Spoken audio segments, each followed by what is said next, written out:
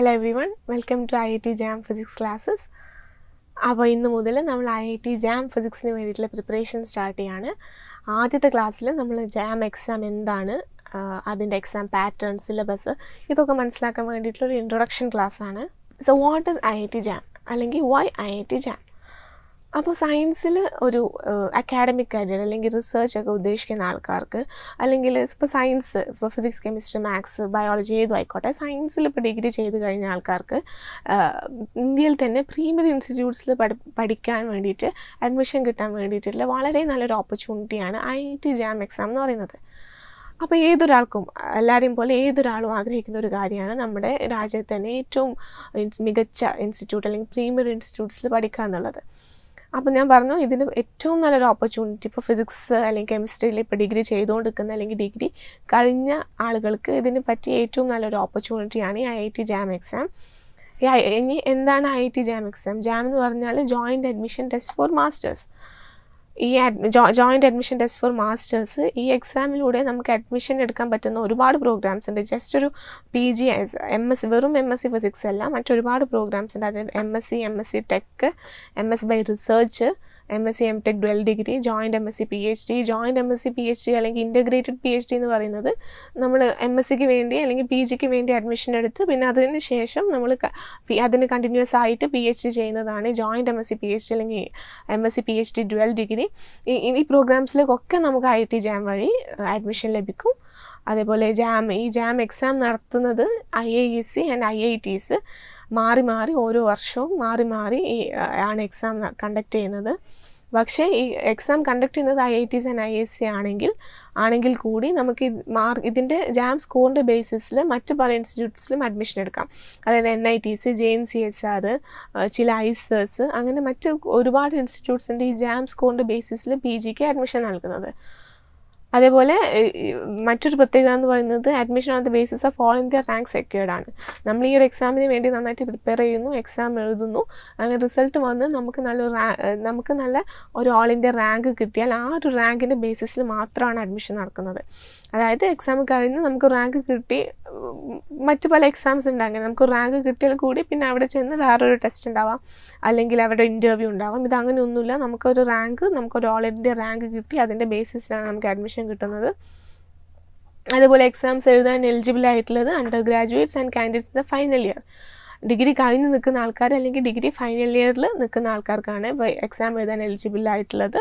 ഇതിന് മുന്നേ നടക്കുന്ന എക്സാമുകളിൽ അണ്ടർ ഗ്രാജുവേഷൻ എന്നൊരു 6.5 CGPA അല്ലെങ്കിൽ 70% ഒരു മിനിമം ക്രൈറ്റീരിയ ഉണ്ടായിരുന്നു. ഇപ്പോൾ റീസെൻ്റ് ആയിട്ട് നടക്കുന്ന എക്സാംസിൽ അങ്ങനെ ഒരു ക്രൈറ്റീരിയ ഇല്ല, ജസ്റ്റ് ഡിഗ്രി എന്നാണ് ഉദ്ദേശിക്കുന്നത്. ഡിഗ്രി ഫൈനൽ ഇയർ അല്ലെങ്കിൽ ഡിഗ്രി കഴിഞ്ഞ ആൾക്കാർ. ഇനി നമ്മൾ JAM ഫിസിക്സ് എക്സാം പാറ്റേൺ ഒന്ന് മനസ്സിലാക്കി വെക്കുക. അത് ഏതൊരു എക്സാമും നമ്മൾ അപ്പിയർ ചെയ്യുന്നതിന് മുന്നേ ജസ്റ്റ് എക്സാമിൻ്റെ പാറ്റേൺ, അതേപോലെ എക്സാം പാറ്റേൺ, അതുകൂടാതെ എക്സാമിൻ്റെ ഒരു സ്റ്റൈൽ ഉണ്ടാവുമല്ലോ, ക്വസ്റ്റ്യൻസ് ചോദിക്കുന്ന രീതി, അതൊക്കെ നമ്മൾ ആദ്യം മനസ്സിലാക്കി വെക്കുന്നത് വളരെ ഇമ്പോർട്ടൻ്റ് ആണ്. അതേപോലെ JAM ഫിസിക്സ് എക്സാം നമ്മളൊക്കെ കഴിഞ്ഞാലും ഇതിൻ്റെ വെബ്സൈറ്റിലൊക്കെ ഇതിൻ്റെ മോക്ക് ടെസ്റ്റ് ഉണ്ടാവും. ആ മോക്ക് ടെസ്റ്റൊക്കെ എല്ലാവരും അറ്റൻഡ് ചെയ്ത് നോക്കുക, അത് വളരെ ഇമ്പോർട്ടൻ്റ് ആണ്. എന്നാൽ നമുക്ക് നമ്മൾ ശരിക്കും എക്സാം അപ്പിയർ ചെയ്യുന്നതിന് മുന്നേ നമുക്കിതായിട്ട് ഒന്ന് ഫെമിലിയർ ആവാൻ വേണ്ടിയിട്ടാണ്. അപ്പോൾ ഇനി എക്സാം പാറ്റേൺ പറയുകയാണെങ്കിൽ ബേസിക്കലി ഇത് 3 സെക്ഷനായിട്ടാണ് ഡിവൈഡ് ചെയ്തിട്ടുള്ളത്. Section A, B and C. അപ്പോൾ സെക്ഷൻ Aയിൽ ചോദിക്കുന്നത് മൾട്ടിപ്പിൾ ചോയ്സ് ക്വസ്റ്റ്യൻസ് ആണ്. മൾട്ടിപ്പിൾ ചോയ്സ് ക്വസ്റ്റ്യൻസ് എന്ന് പറയുമ്പോൾ നമുക്ക് ഒരു ക്വസ്റ്റ്യൻ നോർമലി 4 ഓപ്ഷൻസ് ആണ് ഉണ്ടാവാറ്. ആ 4 ഓപ്ഷൻസിൽ നമ്മൾ ഏതാണോ കറക്റ്റായിട്ട് ചൂസ് ചെയ്യുന്നത്, അങ്ങനെ ഒരു ഓപ്ഷൻ മാത്രം കറക്റ്റ് വരുന്നതാണ് MCQs. അപ്പോൾ ഇതിന് ടോട്ടൽ 30 ക്വസ്റ്റ്യൻസ് ഇട്ട് 1 മാർക്കിൻ്റെ 10 ക്വസ്റ്റ്യൻസും 2 മാർക്സിൻ്റെ 20 ക്വസ്റ്റ്യൻസ് ആയിട്ട് ടോട്ടൽ 30 ക്വസ്റ്റ്യൻസ് ആൻഡ് 50 മാർക്സ് ആണ്. അപ്പോൾ ഈ ഒരു സെക്ഷനിൽ നെഗറ്റീവ് മാർക്കിംഗ് ഉണ്ട്. നമ്മൾ ഏതെങ്കിലും ഒരു ആൻസർ റോങ് ആയിട്ട് കൊടുക്കുകയാണെങ്കിൽ അതിന് നമുക്ക് കിട്ടുന്ന മാർക്ക് ഡിഡക്റ്റ് ചെയ്യും. അപ്പോൾ 2 മാർക്സ് ക്വസ്റ്റിന് 2/3, 1 മാർക്ക് ക്വസ്റ്റിന് 1/3 ആണ് നെഗറ്റീവ് മാർക്കിംഗ്. ഇനി സെക്ഷൻ B ആണെങ്കിൽ MSQ എന്ന് പറയുമ്പോൾ മൾട്ടിപ്പിൾ സെലക്ട് ക്വസ്റ്റ്യൻ ആണ്. മൾട്ടിപ്പിൾ സെലക്ട് ക്വസ്റ്റ്യൻ എന്ന് പറയുമ്പോൾ നമുക്ക് given ചോയ്സസിൽ 1 or more choices correct ആവാം. അപ്പോൾ ചിലപ്പോൾ MCQ പോലെ ഒറ്റ ഓപ്ഷൻ ആയിരിക്കും കറക്റ്റ്, അല്ലെങ്കിൽ 2 or 3 ഓപ്ഷൻസ് കറക്റ്റ് ആയിരിക്കും, അല്ലെങ്കിൽ ചിലപ്പോൾ 4 ഓപ്ഷൻസും കറക്റ്റ് ആവാനുള്ള ചാൻസ് ഉണ്ട്.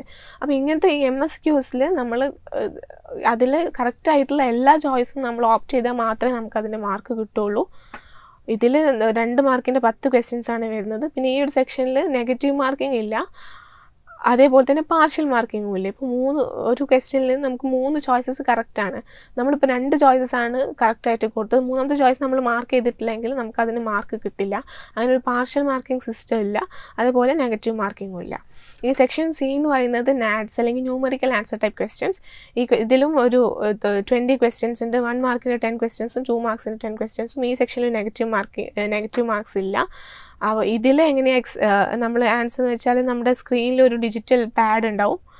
ഡിജിറ്റൽ പാഡ് ഇങ്ങനെ ഡിജിറ്റ്സ് ഉണ്ടാവും, ഇൻറ്റിജേഴ്സ് ഉണ്ടാവും, ഡെസിമൽ അങ്ങനെയുള്ള ഡിജിറ്റൽ പാഡ് ഉണ്ടാവും. അതിൽ നമ്മൾ ആൻസർ എൻ്റർ ചെയ്ത് കൊടുക്കാറുണ്ട്. ഇതിൽ ഓപ്ഷൻസ് ഉണ്ടാവില്ല, നമ്മൾ ആൻസർ എൻ്റർ ചെയ്ത് കൊടുക്കണം. അപ്പം ഇതിൽ നമുക്ക് ഇപ്പം ന്യൂമറിക്കൽ ആൻസർ ടൈപ്പിൽ നമുക്കൊരു ക്വസ്റ്റ്യൻ ആൻസർ വരുന്നത് സപ്പോസ് 4.29 × 10⁻20.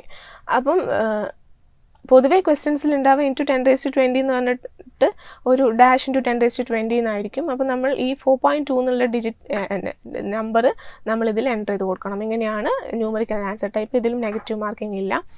അപ്പോൾ ടോട്ടൽ നമ്മൾ എക്സാം നോക്കുകയാണെങ്കിൽ 60 questions with 100 marks and 3 hours. ഇങ്ങനെയാണ് നമ്മുടെ എക്സാം വരുന്നത്.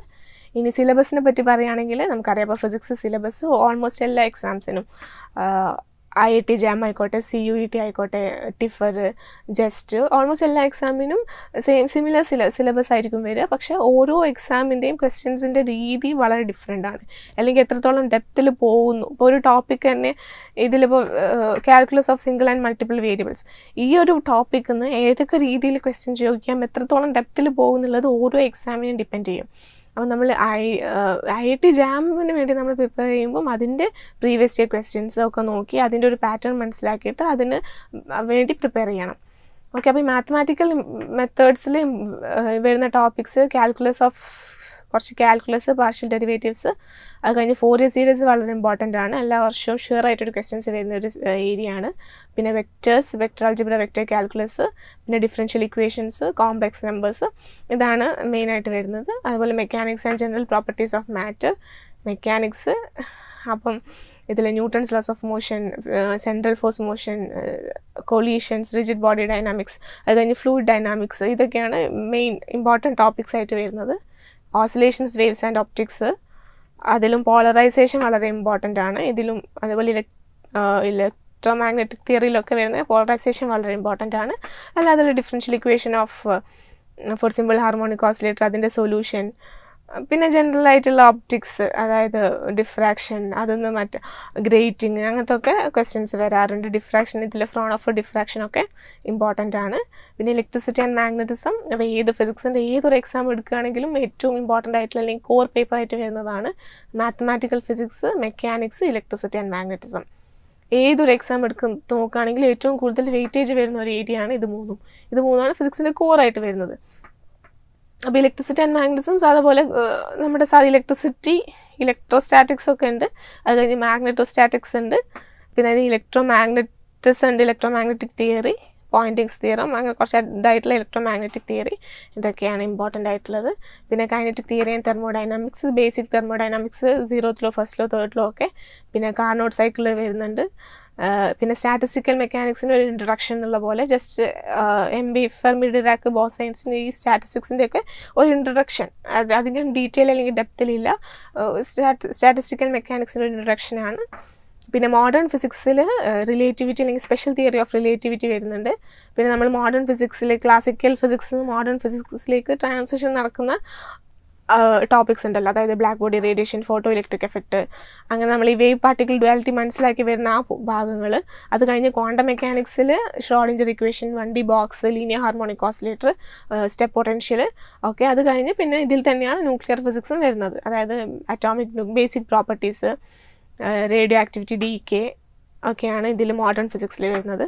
പിന്നെ solid state physics, devices and ഇലക്ട്രോണിക്സിൽ നമ്മുടെ crystal structure, solid state structure, XRD ബ്രാക്സിലും ഒക്കെ. അത് കഴിഞ്ഞ് നമ്മുടെ സെമി കണ്ടക്ടേഴ്സ്, ഡയോഡ്, ട്രാൻസിസ്റ്റർ ഒക്കെ വരും. അത് കഴിഞ്ഞ് analogue electronics and digital electronics ആണ്. അപ്പോൾ മുമ്പ് നടന്ന IIT JAM എക്സാംസ് നമ്മൾ ക്വസ്റ്റ്യൻ പേപ്പർ അനലൈസ് ചെയ്യുകയാണെങ്കിൽ ഏകദേശം എല്ലാ ടോപ്പിക്കിനും ഏകദേശം average number of questions same ആണ്. അതിനർത്ഥം ഒരിക്കലും ഒരു ടോപ്പിക്കും ഇതൊന്ന് സ്കിപ്പ് ചെയ്യരുത്. ഞാൻ പറഞ്ഞു mathematical physics, mechanics, electricity and magnetism, ഇത് മൂന്നും കോർ പേപ്പറാണ്. അതുകൂടാതെ ഈ മോഡേൺ ഫിസിക്സ്, സോളിഡ് സ്റ്റേറ്റ് ഇതൊക്കെ നമ്മൾ പഠിച്ചാൽ എന്തായാലും ഷുവറായിട്ട് നമുക്ക് സ്കോർ ചെയ്യാൻ പറ്റുന്ന ടോപ്പിക്സാണ്. അപ്പോൾ ഇതൊന്നും ഒരിക്കലും സ്കിപ്പ് ചെയ്യരുത്. അപ്പോൾ നമ്മൾ പ്രീവിയസ് ഇയർ പേപ്പർ അനലൈസ് ചെയ്യുമ്പം ഇങ്ങനെയാണ് എല്ലാത്തിനും ഏകദേശം സിമിലർ നമ്പർ ഓഫ് ക്വസ്റ്റ്യൻസ് ആണ് ആവറേജ് ആയിട്ട് വരുന്നത്. ഓക്കെ, അപ്പം നമ്മൾ ഇനി ഇത് പ്രിപ്പറേഷൻ സ്റ്റാർട്ട് ചെയ്യാണ്. അപ്പം ഒരു 7 യൂണിറ്റാണ് സിലബസിൽ കാണിച്ച പോലെ 7 ബ്രോഡ് യൂണിറ്റ് ആയിട്ടാണ് ഇത് ഡിവൈഡ് ചെയ്തിട്ടുള്ളത്. അങ്ങനെ ഓരോ യൂണിറ്റിലും നമ്മൾ ഓരോ ടോപ്പിക്സ് എടുത്ത് അതിൻ്റെ കൺസെപ്റ്റ് ക്ലാസ്, അത് കഴിഞ്ഞ് പ്രോബ്ലം സോൾവിങ്ങും പിന്നെ PYQ. ഞാൻ പറഞ്ഞല്ലോ, ഏതൊരു എക്സാം എടുക്കുകയാണെങ്കിൽ അതിൻ്റെ പ്രീവിയസ് ഇയർ ക്വസ്റ്റ്യൻസ് വളരെ ഇമ്പോർട്ടൻ്റ് ആണ്, ആ ഒരു എക്സാമിൻ്റെ പാറ്റേൺ അല്ലെങ്കിൽ ക്വസ്റ്റ്യൻ്റെ സ്റ്റൈൽ മനസ്സിലാക്കാൻ വേണ്ടിയിട്ട്. അപ്പോൾ ഇങ്ങനെ 3 സെക്ഷനായിട്ടാണ് ക്ലാസ്സുകൾ ഉണ്ടാവുക. അപ്പോൾ ഇനി നെക്സ്റ്റ് ക്ലാസ്സിൽ നമ്മൾ ഫസ്റ്റ് യൂണിറ്റ് മാത്തമാറ്റിക്കൽ മെത്തേഡ്സ് വെച്ചിട്ട് തുടങ്ങാം. Okay, thank you.